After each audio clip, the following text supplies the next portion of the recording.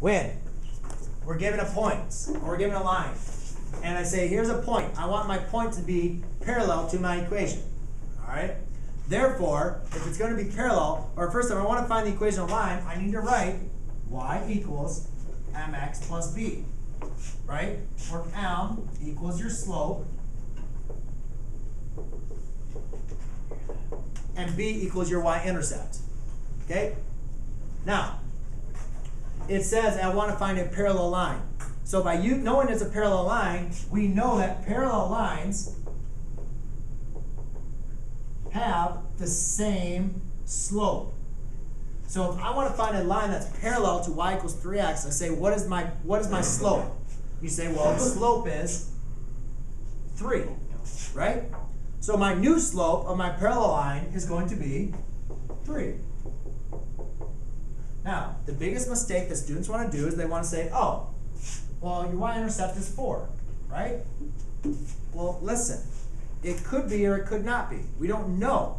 The only thing that we know is if my slope is the same, we know if they're parallel, we know the slopes are the same. But if I say my y-intercept is the same, these equations are exactly the same, right? So what we need to do is we need to check to see if our y-intercepts are the same or not. So instead of just putting a number in for b, let's solve for b. And then what I'm going to do is, it says my new equation has to go through the point 3, 2. Well, remember, every point has an x and a y coordinate. So therefore, I can plug in y in for 2 and 3 in for x. So therefore, what that's saying is my new equation now is going to go through those 2 points. So I have 2 equals 9 plus b. Subtract 9, I get a -7 equals b. So therefore, actually, guys, my new y-intercept is -7. So you can say y equals 3x, because that's my slope, -7. Anybody have any questions on that?